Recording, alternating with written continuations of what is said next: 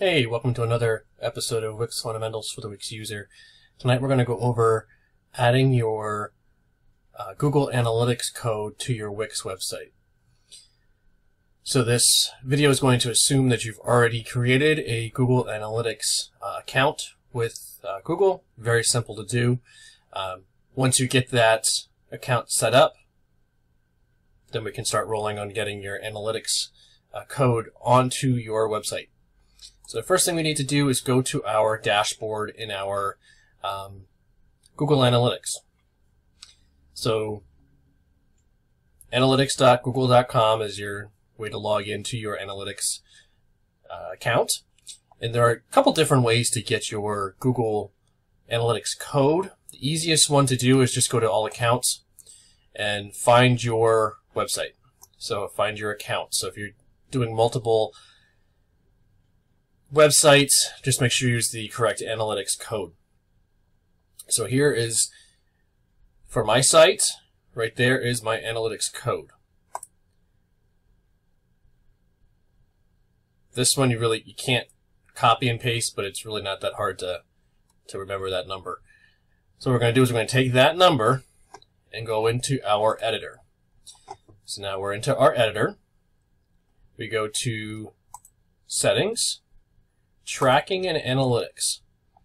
So here's where we can add our analytics code if we have Google Ads, the Facebook pixel like we did on a previous video, and we want to add a new tool. Now, of course, Google Analytics for me is grayed out because I already have it in there. So we'll just go to the edit so you have an idea what it is. And right here is where we put in our analytics code. Remember the UA and the -1. That's a good thing to remember. That makes it your full code. IP anonymization. It's for visitors' confidentiality. Google will never save their complete IP addresses. It's up to you if you click this or not. Sometimes the added stuff just sometimes can slow things down, so I just don't click it. It's really up to you. Hit the apply button. And now we're going to publish our site. Always make sure to publish after you add the analytics code. And now we want to test to make sure that that code is working. So we're going to go to our Google extensions, and we're going to download the Tag Assistant. Tag Assistant is this nice little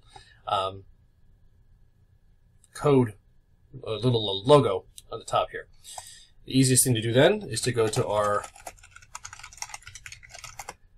website, and if there's a code there, this will show up. This will light up. You can see all the different Google tags that are associated with this website. So I have a Google Ads tag, I have a Google Analytics, and a Google Optimize tag. So now I know that the Google Analytics is working.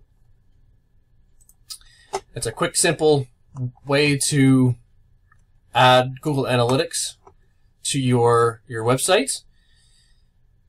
The next video is going to go over another way of tracking your visitors, something I find a little bit easier than using Google Analytics. It's not as technical.